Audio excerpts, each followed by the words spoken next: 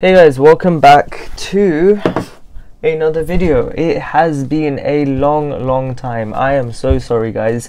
I've just been really lazy these holidays and I've just like given up from filming, but I've made a video now. I just felt like making one after that poll that I sent, and you guys clearly wanted this video. So for all these year 10s who are probably watching this video, and some weird year 11s I guess, here are a few tips of what things I wish I knew when I actually went into year 11, because there are a few things that I didn't do that I wish I did, and there are other things that I did and I'm really happy I did. So I'm going to go through all of them right now. Yeah, so I have a list right here, so let's just get to the first thing, which is to get your revision resources made early. Getting your revision resources made early is one of the most useful things that you can do in preparation for your GCSEs, because by the time you get to the exams, you're not going to have any time to actually make any resources. So whatever you have will do, and you're going to be so thankful of yourself in the past for making those revision resources. One thing I did was, for my case studies in geography, I made an entire list of case studies in one tiny booklet. If you're doing geography, please make a list of all your case studies in one tiny little booklet so you can just always refer back to it. If you have biology and you're doing a test on evolution, you need to make sure that you make your revision resources for that test, and then you can use those revision resources for your GCSE exams. I remember in English I used it a lot. I had like all these booklets of quotations for different things, and it was just so easy just to have all of them whenever I was revising. Okay, so the fact that you're in year 11 means that you're going to have some sort of year 11 mocks, and these mocks are a big thing. You need to make sure that you take them seriously. Don't just think they're mocks, it's fine. Make sure that you actually properly revise for them and treat them. Oh yikes, what is happening to, wait, let me fix that. The sun is right now in my eyes, so I had to wear this so like it's a bit easier. It's really important for you to revise for your year 11 mocks, because you're going to probably get like some sort of results thing, and it's going to have all your grades on it, and it will be a representation of what you could achieve in the GCSEs. And if you don't do as well as you thought you would, at least you know that the things that you did for those mock exams didn't work out, so you need to try something different. Make an entire timetable when it's getting close. I will talk about timetables later on in this video, but it is so important actually revising for these exams to like properly take them as GCSEs. You know what was weird though? I found these year 11 mocks even more stressful than my GCSE exams. I didn't feel as much under pressure as I was when I was revising for my year 11 mocks, which is really weird because I was expecting the exact opposite to happen. So for any of you guys who are doing your GCSEs this year, just remember that, and just don't worry, because it's going to be fine. Okay, so now you're in year 11, you need to make sure you start doing past papers. You don't need to do like 10 a day, you just do like 1 a week at the start, because you really don't need to push yourself. But the one mistake I made when I was revising for my GCSEs, throughout year 11 I tried to save all the past papers, and at the end I had all these revision resources, so I found all these websites where I could get practice questions, and I found all these past papers. I was like, if I do all of them now, I'm not going to have anything to do when GCSEs come about. And I realized that once GCSEs were getting closer, I had so many revision like questions and things that I couldn't do all of them by the time GCSEs came about. So a lot of them went to waste, and there were so many papers that I didn't actually get to do purely because of my time. I didn't have enough time. I really wish that I actually did those past papers beforehand. So it is really useful to, I would say, to stick to the subjects that you're really struggling with, to do past papers for them. You don't need to do maths past papers 3 times a day if you're really good at maths anyways. It doesn't really affect anything, but you're probably going to have a subject that you just really don't like, so just try do past papers on that, especially on the content that you've done. Don't do a past paper on something you haven't learned. That just doesn't make any sense. But try and do as many past papers on whatever subject you're finding really difficult, and you will see yourself getting better at it. So for me, the subject I just could not understand was English language. I don't know why, I just hate it, and I can't do it, as well as DT. Both those 2 exams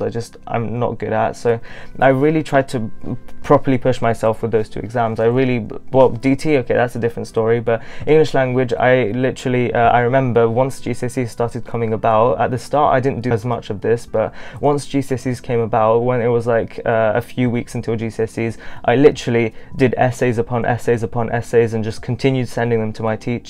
And by the end of it, I didn't find it as scary as I originally thought it would be, because sure, the English language paper was a complete mess when I actually did it. That's purely because of time, but I think that if I hadn't done all those essays, I would definitely not be at the stage I was in when I was doing that paper, because I just felt like, because of all that practice, I actually knew what I was doing, rather than just doing everything for the sake of doing it and just writing complete waffle. So yeah, I highly recommend you guys do past papers. I had an entire video on like how you can organize your past papers, so check that out. It's in the corner. I've already forgotten which direction the corner is, but check that out. It's the past papers tally, where you can put all your past papers, and basically what you can do is whenever you do a past paper, you can put it on that, and then you can track your progress and see how well you're doing. Okay, so I did mention revision timetables quite a bit, but the one thing you really need to know is that in year 11 you don't need to make them from the very start. You don't need to go, okay, I'm going to be doing 6 hours this day, 7 hours this day, 8 hours. You don't need to do any of that. I'm just trying to remember. So when I started year 11, I think I probably did like 1 hour each day at most. Most days I didn't even do any extra revision on top of my homework and things, but by the end of year 11, homework doesn't exist. It's all just past papers and revision and just trying to revise as much as you can, so therefore you're going to have more revision time near the end. But at the start, really don't even worry about making revision timetables. It's just too much hassle. Just try and make sure that you understand all the content that's coming towards you, because I feel like year 11 and year 10, they're very similar, even though year 11 seems a bit more difficult. You do tackle a bit more difficult topics in year 11 that will be a bit more challenging to understand, but it's the same thing as year 10. You're still learning new content, but by the end of year 11 you actually just do past papers and questions, and you really need to take advantage of that time. That was definitely one of the most useful times. I'll talk a bit more about that later on in the video as well, but yeah, when exams do come about, whether they're your year 11 mocks or even smaller exams that you really need to revise for, make sure you make a small timetable just for a few days, just to plan out exactly when you're going to do the revision, so you are more prepared that way. Because you know that if you just wake up one day and say I'm going to do this much revision today, it's not going to happen. You need to make sure you have some sort of plan for it, especially when the actual GCSEs come about. I do have revision plans I've uploaded on my YouTube channel as well if you want to check them out, but yeah, it's all about not doing too much but splitting it over a long period of time. But with smaller exams you can't really do that because you are only told like 1 week in notice, so for those ones you can just make a short revision timetable just for that exam, just so you can be a bit more organized when that exam does come about. Okay, speaking of exams, it's really important that whenever you do a paper or anything in class, to keep that, whether it's exams, worksheets, anything like that, whenever you do something in class, make sure you keep it, so when you're actually revising for your GCSEs you can see what you're weak at and specific areas that you need to really focus on. That's definitely one of the most useful things. If you haven't done that throughout year 10, make sure you start doing it in year 11, so when you're looking back over everything you can see how your grades have progressed and see which subjects and topics you really need to work on, and you can specifically see which 1 markers you keep on getting wrong or which 4 markers that you just keep on missing a mark on. It's really useful, so I highly recommend that whenever you have a paper or something, to keep that paper and to try and organize it somehow. So I had folders where for each folder I had like different dividers where I'd have a separate subject, and that way I could just keep track of all the worksheets, past papers, any quizzes, or like anything just that we did in class. Normally what I would do is any worksheets I would keep and I'd try and practice them when GCSEs came about. So but obviously I fell into the same thing of saying, oh, I have all this worksheets and everything, I'll do it later when I actually need to revise, rather than doing it now, because that way when GCSEs came about there were so many worksheets that I couldn't complete because I had past papers to do, but there were so many past papers I couldn't complete because I had other practice questions to do. So it just really became just overwhelming for me, because I had left everything so last minute that it just became too much. I gave myself way too many practice questions and I thought I was going to do all of them. It didn't really turn out that way, so I think that it's really useful to get all these past papers and worksheets, but make sure that you already attempt them earlier before your exams, rather than keeping them all until one day, because it's not going to work. Trust me, that's definitely one of the things I wish I had done if I were to restart year 11 again. Okay, so right now if you're watching this, you'd probably be moving on from year 10 to year 11, and this would be like the summer break. Obviously make sure you enjoy this break, but I remember that in my year 10 to 11 summer break I also made sure that I like targeted all the subjects that I was weakest on and I tried to improve on them, and I did that, and I also tried to make sure that I had done all the revision materials for all the topics I had covered already. When GCSEs came about, I already had all these revision materials rather than having to make them from scratch.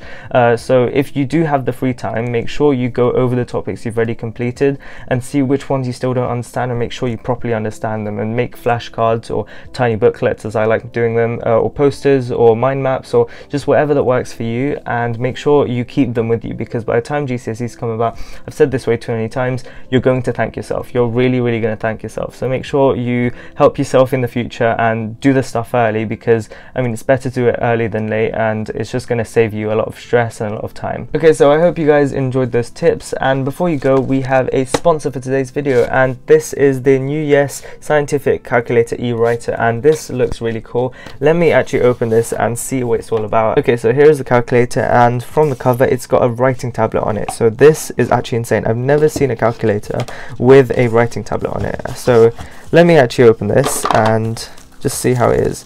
So I'm not exactly sure if you're allowed this type of calculator for your GCSE exams, but it's definitely a good one to have at home whenever you're revising or anything. Just look at that. Look at how cool that looks. So right here is the stylus, which you can actually use to write whatever you want. So just look at that. You can actually do your working out right here if you want, just like 2x plus 4 equals a or something, and then just work it out. You can click this button to reset all the whiteboard over here, and you can just continue writing on it forever, which is actually so cool. That's actually insane. But yeah, so you can use this calculator for your usual calculator use. So for example, if I'm just like writing in whatever.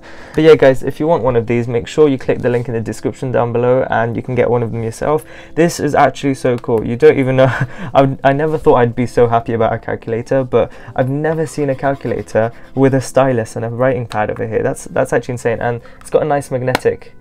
It's just so satisfying. I hope you guys enjoyed this video.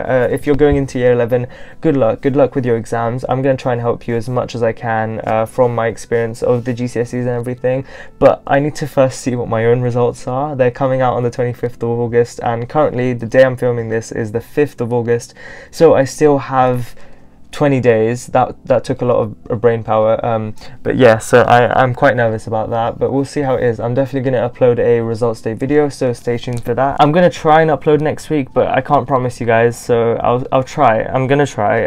If I can, I will upload, but knowing me, I'm quite lazy. These holidays I've just been doing whatever. I've got a nice plant over here which you might have noticed, which is kind of cool, and I've got a cool fan. So yeah, I hope you guys enjoy your summer, and I'll see you again next time. Bye.